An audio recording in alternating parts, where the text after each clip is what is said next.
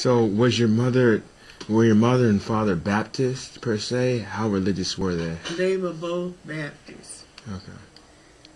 As far as I know. Now, in that community, was there anything else? Other than Baptist? Mm-hmm. Methodist, those two things, yeah. It was, what kind of Methodist was that? I don't think it was there. It was a regular Methodist during that time period in Arkansas. It's Methodist, all we know. And did they take you to church a lot?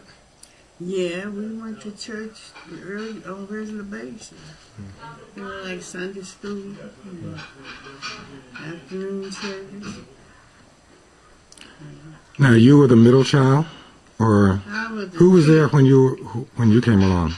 I was the 10th child of 13. How was it having so many siblings?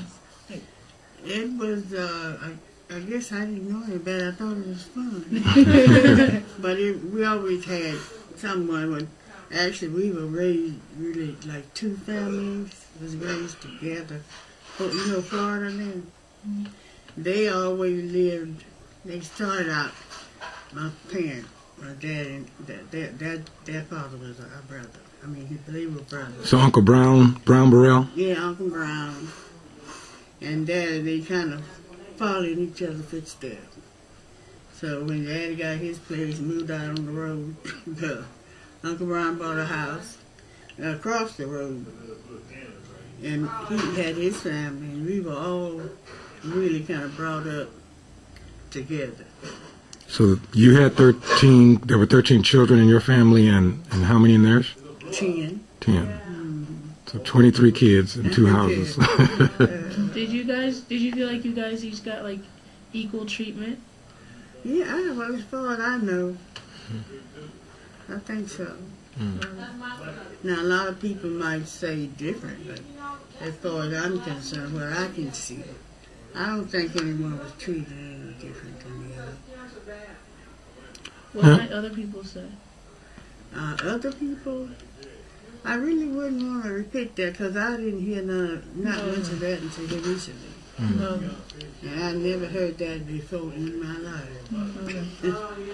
And really. Now, some of you grew up in that house and some of you grew up elsewhere? Yeah. Well, as we grew up, people came, they helped you take care of your children. And they would come on, you know, people didn't have, like Mama had babies, and older people, her friends would come, and she had babies, they helped take care of them.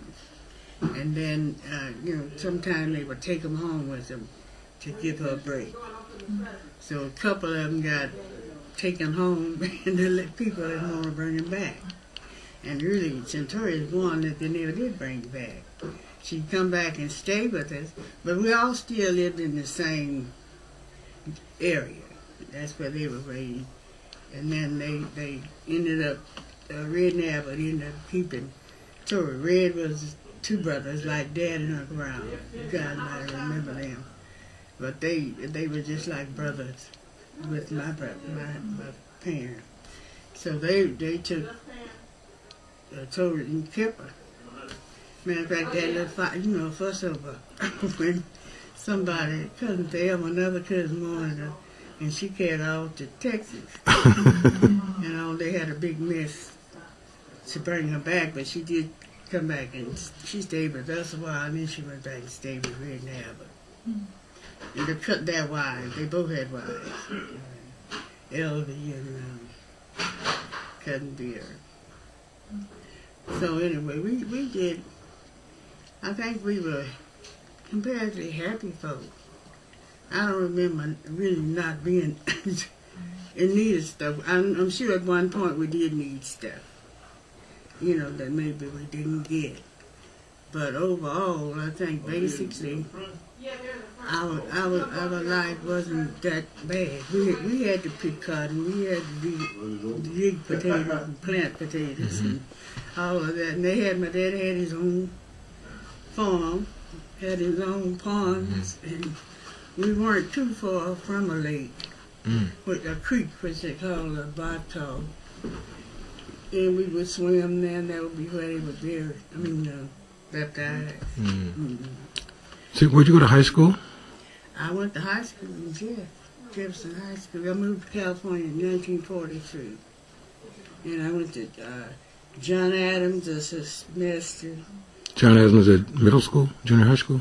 Junior high. And it was on like 28th, 30th and Broadway over there. And then I transferred we moved to the east side, 29th Street. And Central, at that time, there was a going area for black people. Black people didn't have as much as we have now. It was kind of restricted areas that we were in. And then, but the school was still mixed. So we moved to like the east side of Los Angeles, but it was a different mix of kids, Mexicans and blacks, mainly at what was it? Adams and Jeff. I just lost it. John Adams Middle School? No, down there on 14. Lafayette? Yeah, that was it. Lafayette Junior High. And it was on 14th Street. And then from there I went to Jefferson. Then from Jefferson I went to beauty school, where I did hair for about 1949. I started doing hair, and I did about 16, 17 years. And then I went into real estate. And did not much. So tell us about Sherry's Beauty Bar. Oh, yeah, well, I did. I had owned a shop at 79th and Western, where I had 4 operators and myself, and then I decided to leave that and go to real estate. And that it wasn't a bad idea, but it was the best idea I ever had to venture out on that end of it. You guys used to have a hamburger stand on Slauson and what, 5th Avenue. Mommy and Daddy? No. Yeah, you did. No, we had what was that? We went in with somebody and got a bar. Yeah, it was kind of like a bar thing, a friend of ours. And we invested in it. Which, it did all right for a while, but that partnership doesn't work out too well.